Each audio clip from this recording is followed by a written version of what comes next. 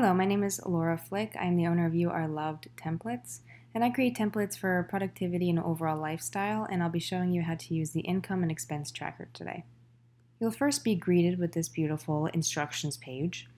I do want to mention if you use a format that is the day, month, and year, you want to go to this template instead. Otherwise, the monthly overview and the annual overview won't work. Let's start on the setup page.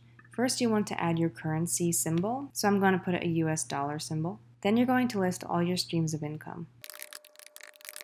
Now you'll list all of your expenses. I'll just list these for now. Next, you'll go over to transactions. And this is where you're going to list all of your transactions for the whole year. So it's not a month-to-month basis. I do eventually want to make an updated template for this with different tabs for different months so it's easier to navigate. But for now, this is where all your transactions go for the whole year. You'll say whether it is income or an expense, what the category is, and the amount. You can add any relevant notes if you need to.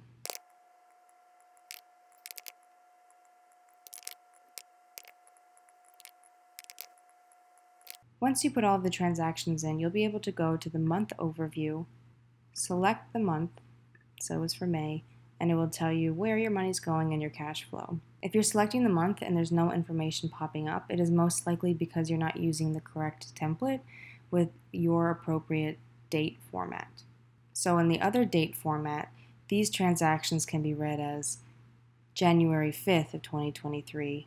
Therefore, you would put January here instead. You can also go over to the annual overview and select when you want the timeline to start.